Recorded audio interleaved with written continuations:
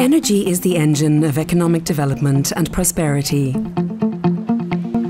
Growing populations and expanding industries need more and more of it. But can energy power modern economies without heating the planet or polluting our air?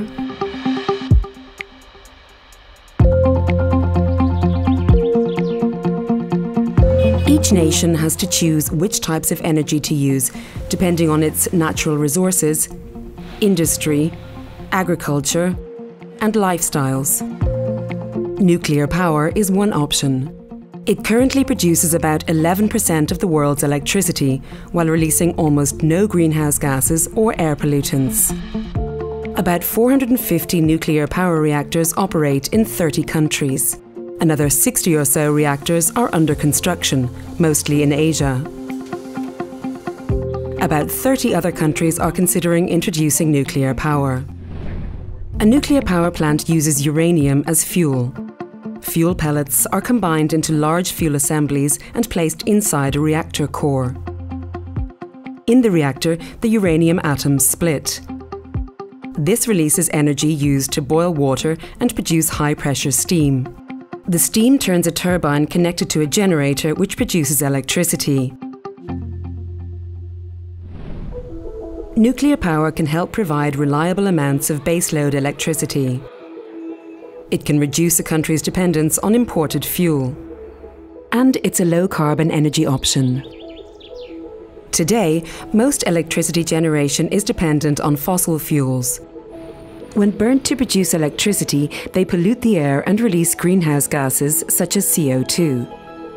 Nuclear power, by contrast, produces 1/3 of the world's low-carbon electricity. Its CO2 emissions are extremely low, comparable to hydro or wind power. Nuclear power is not without its challenges. The costs of construction are high. But once built, plants are relatively inexpensive to operate and can provide a steady supply of electricity for decades.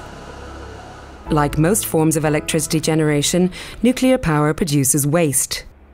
Methods for disposing of waste with low levels of radioactivity are well established. Highly radioactive waste, such as spent nuclear fuel removed from reactors, may be reprocessed to use again as fuel.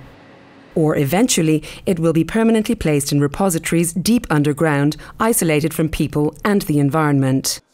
Every country that uses nuclear technology has a responsibility to do so safely and securely.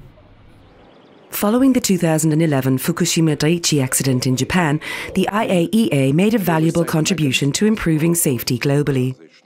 Countries with nuclear power reassessed safety and made improvements in light of lessons learned from Fukushima. The future may offer new possibilities for nuclear power.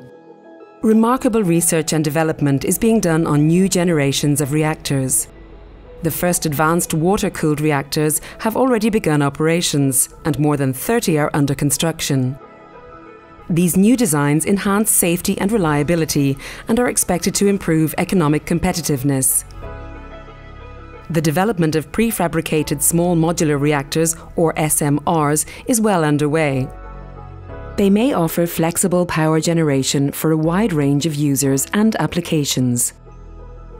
Fast reactors have the potential to ensure that energy resources will last thousands of years while reducing the volume and toxicity of waste. Nuclear fusion would harness the reactions that power the sun.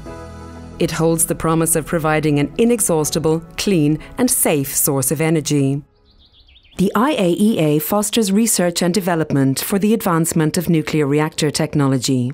The agency accompanies both experienced users and newcomers at every stage of their nuclear power journey.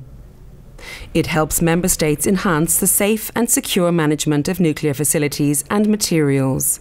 And the IAEA advises on decommissioning plants at the end of their operational life.